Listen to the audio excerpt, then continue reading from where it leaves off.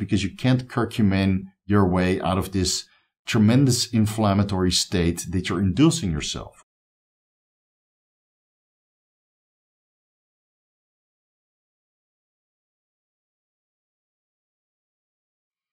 Vigorous Steve here. Let's discuss a couple over-the-counter supplements that I feel everybody should use while they're on performance-enhancing drugs. And those are the performance-enhancing drugs that we tend to use in the fitness industry. So those are the anabolic androgenic steroids, the selective androgen receptor modulators, and the peptides ranging from growth hormone, insulin, IGF-1, glucagon-like peptide 1 receptor agonists, the healing peptides, right, the anti-aging peptides or the fertility peptides. All those kind of fall into the same category of what we tend to use in the fitness industry. So this video is not about erythropoietic compounds that are being used by people who are into endurance sports, right? Those have a different set of over-the-counter supplements that they need to take to really optimize the use of these erythropoietic compounds and keep their health intact while they're using those PEDs. So this video is purely for the guys that are in the fitness industry, the bodybuilders, the strength athletes, physique sports, etc., right? Before we get started, I'm aware that N-acetylcysteine is a very good over-the-counter supplement that generally everybody should be using, whether drug-free or enhanced, right? It can be used by anybody in the fitness industry because N-acetylcysteine provides building blocks for proper glutathione production, which is an antioxidant and has many, many health benefits. Unfortunately, as far as I know, the United States Food and Drug Administration is going to regulate N-acetylcysteine and make that into a pharmaceutical. So for a contingency of this video, I'm leaving that off the list. Don't worry, I didn't forget about NAC, but supplies are limited and at one point it will be a pharmaceutical. And then, well, let's be honest, you might as well look into injectable glutathione instead, which is certainly a lot more potent than oral NAC, right? If you use 2000 milligrams of oral NAC, yes, you will get some health benefits, but it's not anywhere close to 200 milligrams of injectable glutathione 3 times per week, right? So keep that in mind. We're not going to discuss NAC any further in this video, but it's still a very healthy and suitable over-the-counter supplement if you don't have access to injectable glutathione. So let's start with a cocktail of micronutrients that are often overlooked. Yes, micronutrients again. Sorry guys, sorry to bore you with the micros, but it's so overlooked, and I see it on blood work very, very frequently that people that take performance-enhancing drugs, they create some sort of micronutrient deficiency for themselves, right? Look at it logically. You're using performance-enhancing drugs to increase anabolism, right? You're upregulating all these processes and gene transcription and everything that's involved with that goes on at an accelerated rate. And now you're actively creating a micronutrient deficiency because you're not increasing the micronutrients which are involved in gene transcription. So which are the micros that are involved in gene transcription? We have carnitine, right? That's a building block for androgen receptors. Many different studies that prove that carnitine supplementation is able to increase androgen receptor content on the cell membrane and within the cytoplasm. So it's a freebie. Well, it's not a freebie, but it's a no-brain supplement that you should be taking pretty much year-round while you're using performance-enhancing drugs, at least the anabolic ones, right? The anabolic steroids or the SARMs. Carnitine is pretty much a given, right? Because it optimizes the process of consuming or injecting a anabolic compound, and that compound actually getting to the genes where it starts transcribing DNA, because you still need androgen receptors to get that anabolic compound to your genes, right? So carnitine is pretty much a given. It can be oral carnitine. It can be injectable carnitine. I prefer oral carnitine because it's a little bit less invasive, right? And yeah, my experience with injectable carnitine is a little bit limited because it's not that available here in Thailand. And every time I get a brand, it's quite painful, right? So I would then combine the injectable carnitine with the injectable glutathione and just have one painful experience. But from what I heard recently, at least in the United States, there's some injectable glutathione out there that is reasonably pain-free, right? So there are better options out there nowadays. It's just a matter of sourcing and if you're willing to inject a little bit more on top of the injections that you're doing for your anabolic steroids, for example. Now, whether you go with oral L-carnitine or injectable L-carnitine, the dose is a little bit different. Oral carnitine ranges anywhere over 2,000, 3,000 milligrams per day. And then I would look into the L-carnitine L-tartrate formulas, which have the highest bioavailability over the acetyl carnitine, or I believe there's a couple other carnitine formulations. And the fitness industry tries to make many different formulations saying that they have a higher bioavailability. Let's be honest, creatine monohydrate is the best creatine, and carnitine L-tartrate is the best carnitine when taking orally. And otherwise you go with 500 milligrams or 600 milligrams of injectable L-carnitine. So whatever delivery mechanism you choose, carnitine is pretty much a given when you're using performance-enhancing drugs, just to make sure that the androgen receptors are sufficient, are plenty, so you have something for these steroids or SARMs to bind to and start transcribing DNA. Now, there's several different micronutrients which are involved in the gene transcription process. Those are zinc, selenium, magnesium, vitamin A, and several different fatty acids. Now, selenium is actually very easy to get from your diet. So when you're eating animal meat-based protein sources, right, if you're vegan, it's a little bit more difficult because vegan protein sources don't contain as much selenium compared to the animal meat sources. But if you have 200 grams or 8 ounces of a protein source from animals, you're probably already getting 300, 400, sometimes even 500 micrograms of selenium per day. That should be enough to potentiate sufficient amounts of gene transcription. Now, if you want a little bit more regarding semen volume, right, or you're doing a post-cycle therapy, you might have to increase the selenium intake to, let's say, 800 micrograms per day, right, to really optimize the post-cycle therapy and restart natural testosterone production and improve semen volume and semen quality in the process. But while you're using PEDs, and even if you're running ACG or HMG to sustain testicular function, the large majority of the people get a sufficient amount of selenium from their diet alone, unless you really bring down the protein intake from animal meat sources, then supplementation might be required. And that's the same with vitamin A. So whether you get your vitamin A from potatoes or vegetables, right, the beta-carotene, or the carrots, also high in the beta-carotene vitamin A, that is usually sufficient to help with the gene transcription. And otherwise you get your vitamin A from retinol, from beef liver or eggs or salmon. Most of the animal meat sources contain a little bit of vitamin A. And that's usually not the rate limiting factor because you're getting sufficient amounts of vitamin A, whether that's retinol or beta-carotene, if you're following a basic bodybuilder or fitness diet. Vitamin D3 or vitamin D is also involved in gene transcription. Now, sign of the times, it's pretty hard to get full body sunlight exposure. You need 20 minutes of full body sunlight exposure to synthesize sufficient amount of vitamin D within your skin. Luckily, there's supplements out there, right? Most multivitamins contain 1,000 IUs of vitamin D3. And then you can always take vitamin K supplements, which also contain maybe 2,000 IUs vitamin D3. So that's already 3,000 IUs vitamin D3. And you can always supplement on top, right? It's usually not really an issue, the vitamin D3, but I would still advise everybody to get around 5,000 IUs vitamin D3 through supplements combined, right? So you'll have to look into the multivitamin, the vitamin K supplements, and perhaps a vitamin D3 supplement by itself to see how much vitamin D3 you're getting in, right? In a combination of these over-the-counter supplements. Now, the fatty acids that are involved with gene transcription are properly regulated by the body itself, unless you really restrict your fat intake and you're at low body fat levels.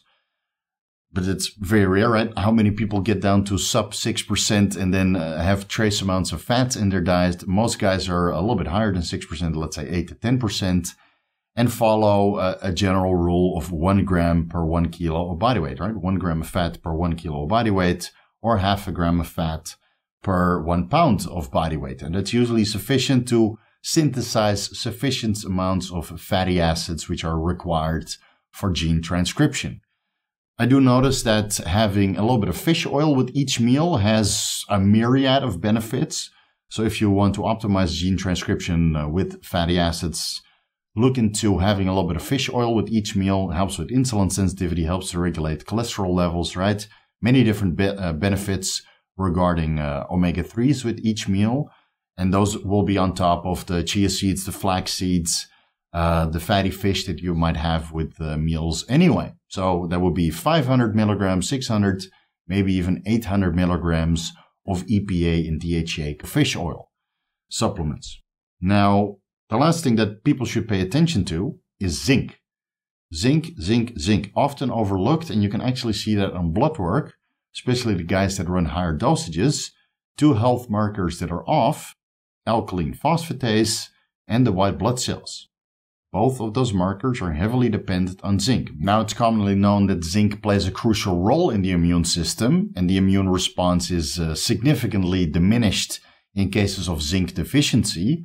But zinc also contributes to androgen-mediated gene transcription, or gene transcription in general. So when you take androgens, right, and you're speeding up these gene transcription process requiring more zinc, now you're pulling zinc away from your immune system, which can already lower white blood cell concentrations in the bloodstream and also alter your response to particular diseases.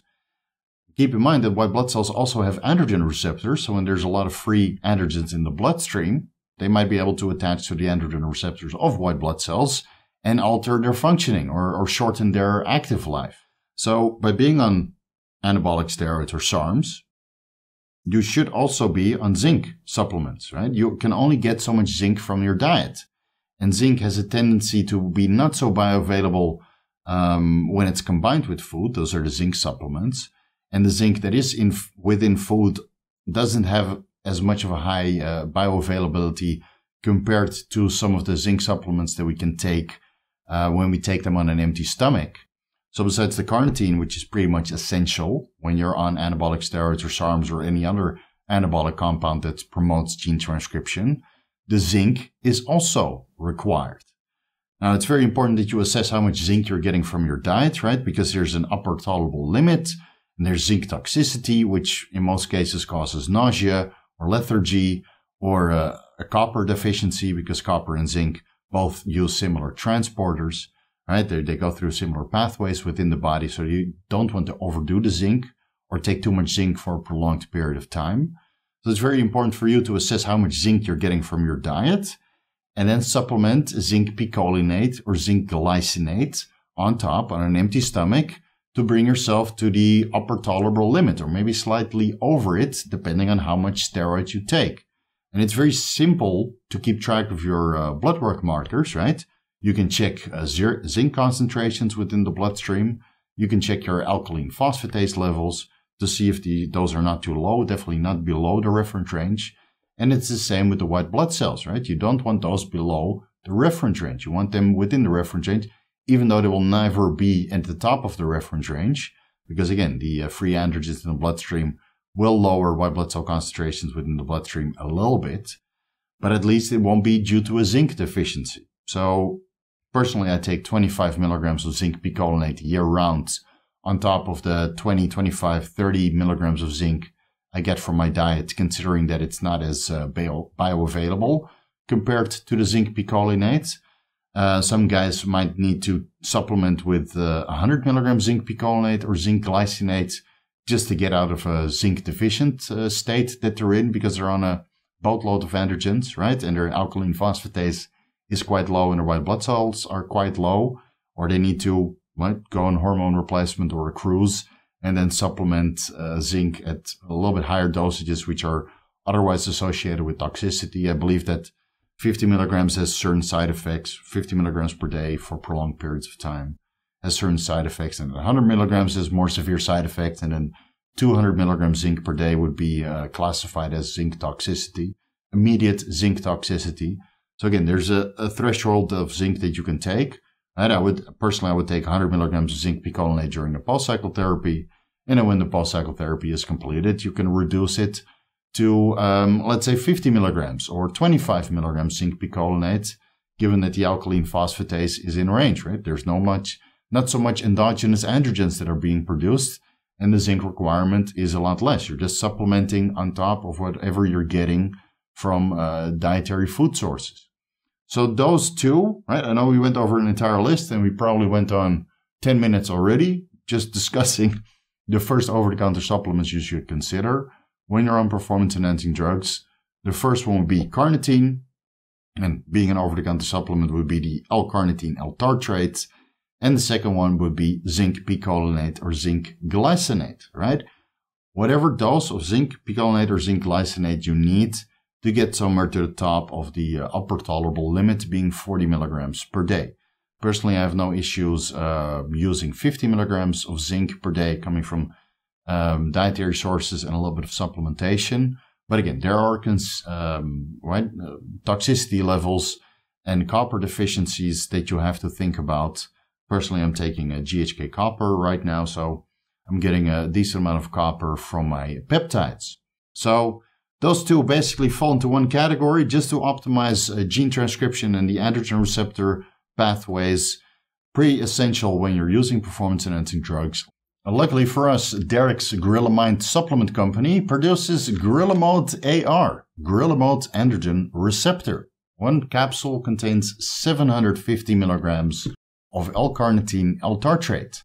I usually take those in between meals on an empty stomach because carnitine tartrate doesn't have the best bioavailability, even though it has a higher bioavailability compared to the other carnitine formulations. I take this year-round, let's say 4 to 5 capsules per day, 3,750 milligrams of carnitine tartrate on a daily basis.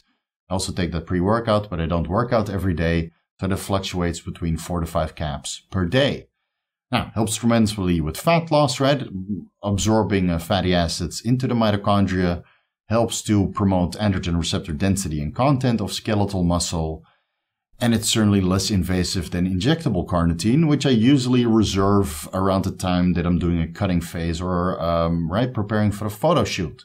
When I want to potentiate additional fat loss, then I go for the more invasive, more cumbersome method of injecting the carnitine, right? I believe that Merck Health has injectable carnitine available under doctor supervision. So that will be a place to look for if you're interested in injectable carnitine instead. Personally, I feel that this is sufficient to run year-round. And if you're worried about TMAO, which I'm still waiting for anybody to send me blood work if they have high levels of TMAO in their bloodstream. I haven't seen it up until this day. I wanted to test it for myself, but unfortunately they don't offer these tests here in Thailand. And yeah, I did call every private hospital and clinic to see if TMAO testing in serum, stool, or urine is available. Unfortunately, it's not. Still, if you're worried about TMAO because your gut microbiome is producing TMAO and your liver could potentially convert that into TMAO, look into 180 milligrams of allicin, which is an extract from garlic. Right? Don't talk to me about FODMAP. Allicin supplementation doesn't cause any gas. But if you're worried about TMAO, consider combining your L-carnitine L-tartrate with allicin to inhibit and prevent TMAO formation within the liver.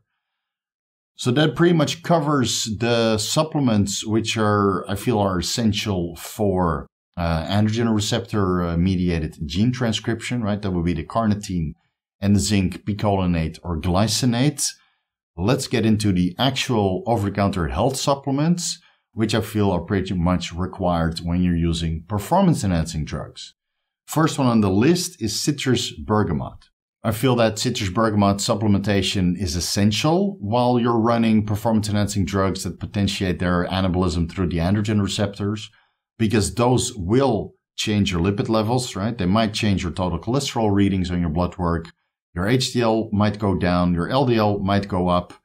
And depending on which SARM or anabolic steroids you're taking, and especially at particular dosages, right? Citrus bergamot is just there just as an insurance policy to keep your lipids as favorable as possible.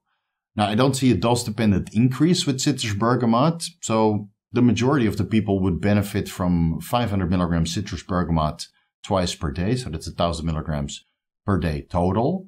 I don't see any noticeable additional effects. 1,500 milligrams citrus bergamot, 2,000 milligrams.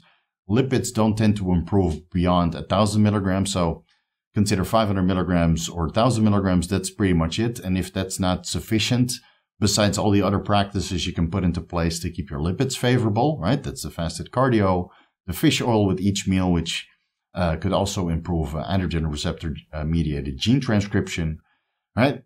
Carnitine, which is classified as a SARM, but could still improve lipid levels, right? There's many different methods to improve your lipids, right? Healthy eating lifestyle.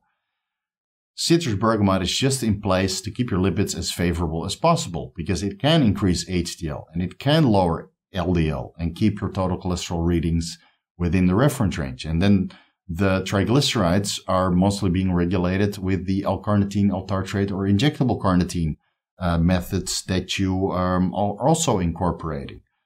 So citrus bergamot is just a no-brainer, right?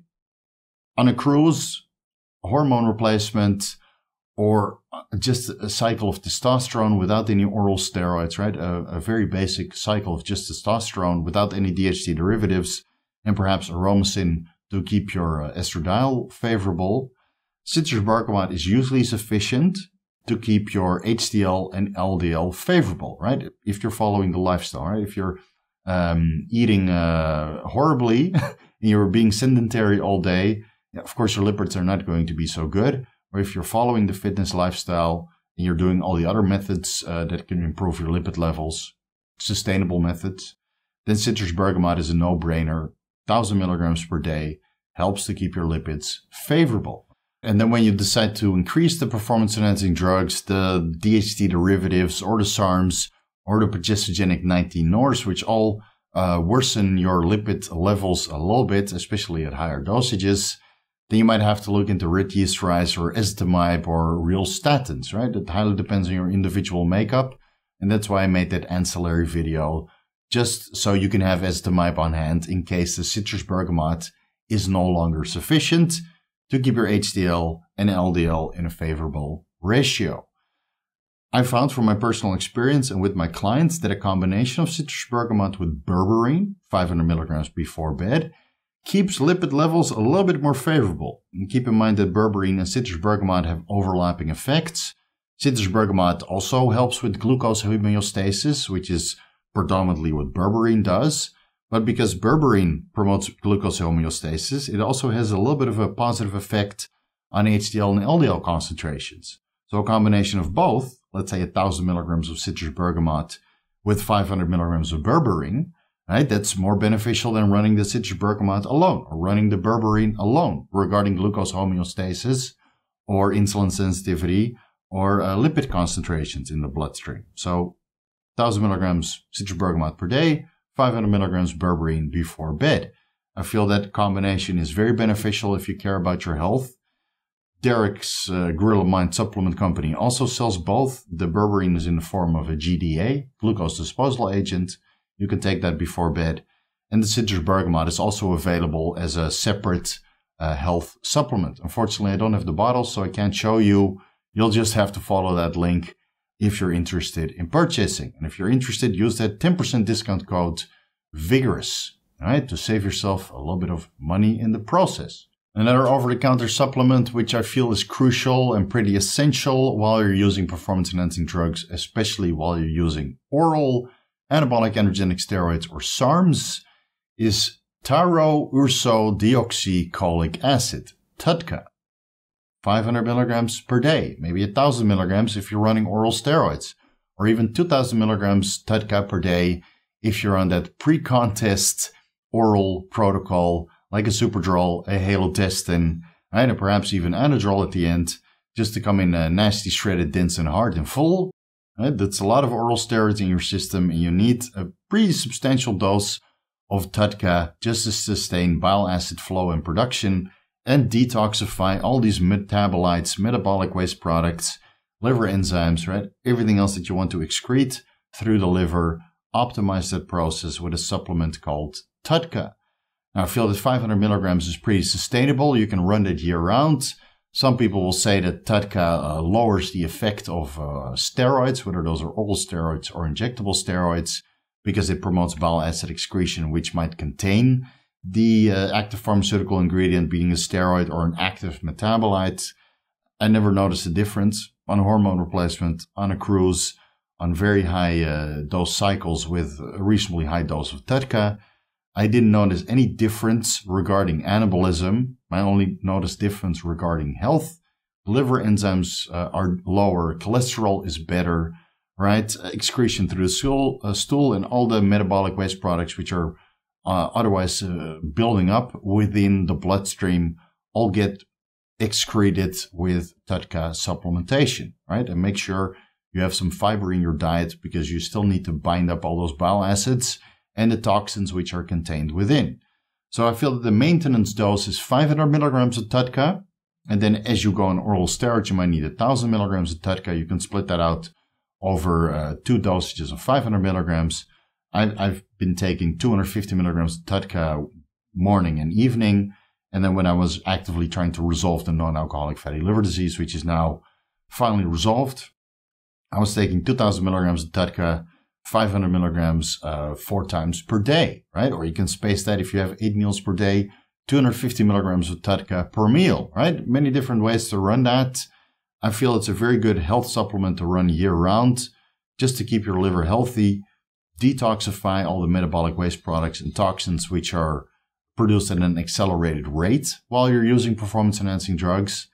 And right, like I mentioned in this video, I don't think there's any ill effect regarding anabolism or productivity of your cycle when you're running TUDCA, right? Just a health supplement that's in place while you're running performance-enhancing drugs to keep your liver health going. And while we're on the subject of organ health, let's talk about Astragalus root extract, which is able to lower the inflammation within the kidneys and slowly increase filtration rate, lowering serum creatinine and cystatin C levels over time. Now, it really depends on your kidney function, how much Astragalus root you're going to need, right? There's very high dosages which have been shown in several studies, like 18 grams of Astragalus root per day, or 9 grams, 12 grams, right? Substantial dosages, quite expensive to run that much Astragalus root extract on a daily basis. But kidney patients with almost kidney failure are able to reduce their cystatin C and creatinine concentrations with very high dosages of Astragalus root extract if they run that for several months in a row. Now, for the guys that have a perfectly healthy kidney functioning, right, and they manage their blood pressure by controlling their electrolyte intake or using an angiotensin receptor blocker or ACE inhibitor, right? There are many different methods to control your blood pressure. A maintenance dose of Astragalus root extract can be as low as 2,000 milligrams per day, just to lower inflammation in the kidneys and promote kidney filtration, keeping them healthy, right? And Astragalus root extract has also been associated with the lengthening of telomeres, which, again, if you're on a peptide like growth hormone or insulin or IGF-1 or anything else that increases hyperplasia and cell division, right, that might also over time shorten your telomeres. And Astragalus root has been shown to lengthen telomeres. So it's a good anti-aging supplement in that sense just by itself. Now, if you have slightly impaired kidney functioning, or you see that your creatinine levels are a little bit elevated, or your cystatin C is towards the top of the reference range, then I would look into 4,000 milligrams of Astragalus root extract. I've been running that for, well, sometimes 5,000. So let's say 4,000, 5,000 milligrams of Astragalus root extract per day. I believe now for 3-4 years already. And over that time, to be honest, I did not see my creatinine really reduce. So it was still hovering around 1.5 milligrams per deciliter when I was training actively. But when I reduced the training intensity, came off the performance-enhancing drugs, the anabolic steroids, I was able to get my serum creatinine down to below 1 milligrams per deciliter. And during this entire duration, I was running 4,000, 5,000 milligrams of Astragalus root extract as well. I saw a very significant drop in my cystatin C levels, which at one point a couple of years ago were about 1 milligrams per liter. And then after introducing the Astragalus root extract, I got them as low as the bottom of the reference range while training actively, right? Because cystatin C is not related to training, unlike creatinine, which, if you have abnormal amounts of muscle mass and your training intensity is very high, and you're using supplements like creatine monohydrate, for example, or PQQ, or anything else that can change mitochondrial functioning, serum creatinine concentrations might go up. Astragalus root extract might be able to lower serum creatinine concentrations, but you'll see that predominantly in cystatin C, which isn't dependent on the pharmacology or the insane amounts of muscle mass that we tend to carry as bodybuilders. So I saw that my cystatin C came to the bottom of the reference range as low as 0.69 milligrams per liter, which is very, very low. So it's a really good overall health supplement just to keep your kidney functioning and health in place. Might be able to keep your telomeres a favorable length, right, as you're actively promoting cell division with growth hormone or IGF-1 or insulin or any other peptide that promotes hyperplasia. I think for most bodybuilders, 5,000 milligrams, 6,000 milligrams is pretty much a given year-round. And if you're just using hormone replacement, you're not on growth hormone or anything else that promotes hyperplasia, I think 2,000 milligrams, right, is more than sufficient to sustain kidney function, keep your creatinine and cystatin C levels in range, even as you gain a little bit more muscle mass, and just for overall sense of well-being that you're actively putting something in place for kidney health, right? Besides the ARBs or the ACE inhibitors or, well, a PDA5 inhibitor, like we mentioned in that ancillary video. And of course, Gorilla Mind also has Astragalus root extract, 750 milligrams per capsule. And this one is actually 50% polysaccharides. And we start looking online for other Astragalus root extract formulations, even though it's an extract, might only be 10% or 20% polysaccharide. So this is very high potency. I take 5,000 milligrams of this on a daily basis, sometimes 4,000 milligrams, right? Depending on how many meals I have. I do take these with meals because I want to buffer it a little bit with food. There's no real change regarding bioavailability, whether you take them on an empty stomach or with meals. So I feel that buffering the Astragalus root extract with meals, slow gastric emptying a little bit, allows for more sustained release and keep kidney functioning and kidney health improved throughout the entire duration of the day.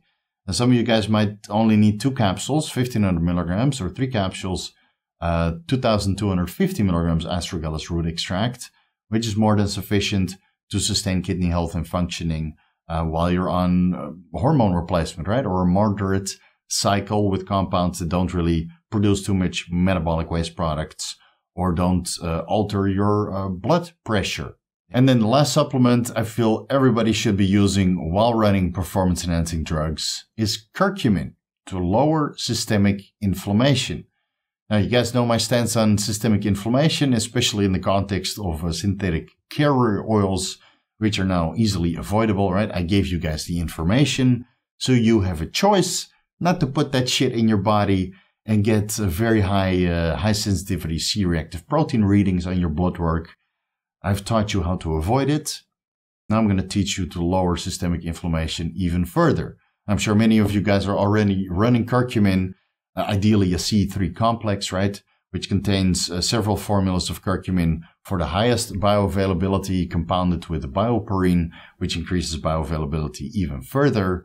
Then there's curcumin phytosomes, Mariva, or rhizomes, right? I feel that the C3 complex has the highest bioavailability. What you can always do is mega dose turmeric, 10 grams per day should give you a decent amount of curcumin. Also, although it might change your body odor quite dramatically, so I would lean towards the supplement instead. Now, we run 500 milligrams curcumin pretty much year-round to keep systemic inflammation as low as possible, while simultaneously looking at the carrier oils, environmental pollutants, a diet strategy that doesn't cause an inflammatory response, or find ways to optimize digestion, like if you have irritable bowel syndrome, that can cause an inflammatory response. And keep in mind that when you're using performance-enhancing drugs and you're doing strenuous workouts, which increase intensity over time as you get stronger, right? And you increase the workload, the weights, right? Time under tension, all that stuff. Strenuous workouts inherently, especially when you're training for hypertrophy, cause an inflammatory response, which is part of the adaptive process resulting in anabolism afterwards. So you don't want to inhibit that, right? but you don't want that to lead into systemic inflammation. You see with a lot of guys that over time that they get joint pain, which is a result of inflammation. Now, I feel that joint pain, it's better to tackle that with Boswellia extract, 500 milligrams with meals, let's say 3,000 milligrams per day. I feel that Boswellia extract is highly beneficial when it comes to lowering inflammation within connective tissues and the joints to allow you to continue training with the insane intensity and very high workloads. But if you want to lower systemic inflammation, right, of everything else that might cause an inflammatory response, even when you're taking pharmaceuticals, you'll still get some sort of inflammatory response by piercing the skin, right? Doing injection practices or going on oral steroids, which might cause a little bit of inflammation in the liver because now you have more stuff to metabolize and detoxify with the TUDCA that I recommended previously. Curcumin is there to keep the systemic inflammation as low as possible, but you don't want to inhibit this adaptive process that occurs post-workout when inflammation goes up a little bit. So you take the curcumin away from the workout. If you work out in the evening, you take the curcumin in the morning. If you work out in the morning, you take the curcumin in the evening. And if you work out in the afternoon, you take the curcumin before bed as well, because the adaptive process that occurs post-workout only lasts a couple hours. And if you take the curcumin before bed, let's say 6 hours later, you don't inhibit this anabolism that occurs afterwards, right? After the workout.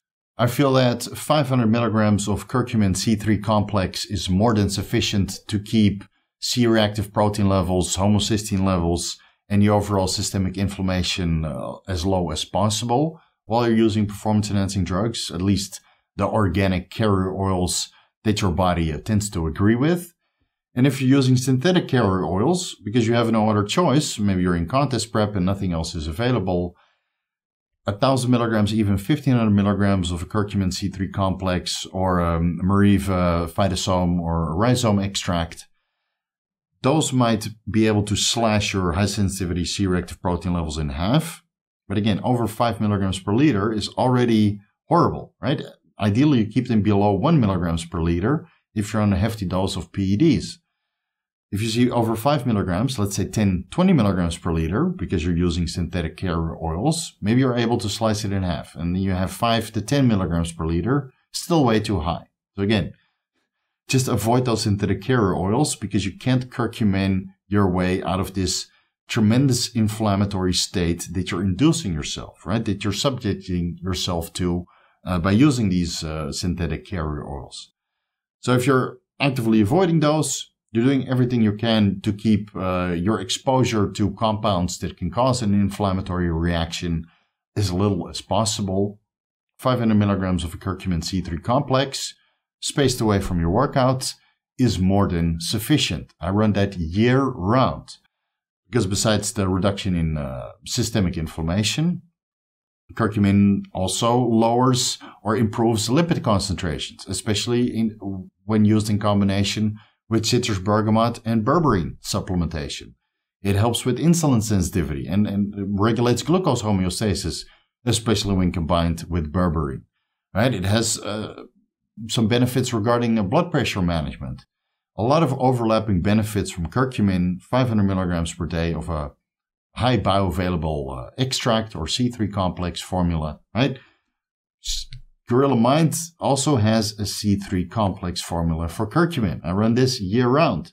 Highly beneficial to sustain health overall while using performance-enhancing drugs. I think this video is already way too long, so I'm just going to leave it at that. Thank you guys so much for watching. If you're looking for the most comprehensive guides to bodybuilding pharmacology, you can find the ebooks on my website, vigorsteve.com/shop. If you're looking for personalized advice, you can find the rates to my services in the consultations section. Contact me directly if you're interested. Follow me on Instagram @vigorsteve. If you're interested in purchasing any of these supplements for your own health and well-being immediately and further down the line when you're using performance-enhancing drugs, look no further than gorillamind.com. You can use my discount code Vigorous for 10% off. So you can get these over-the-counter supplements at a discount and run them year-round as well, right? Whether you're on hormone replacement therapy or a cruise, or you're following blasting and cruising, or you're in a hefty cycle for an entire year because you're competing, right?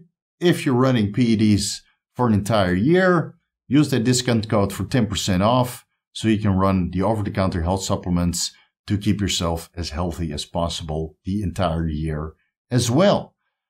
Thank you guys so much for watching. Vigorous crew, you guys know what to do. I'll see you guys in the next video.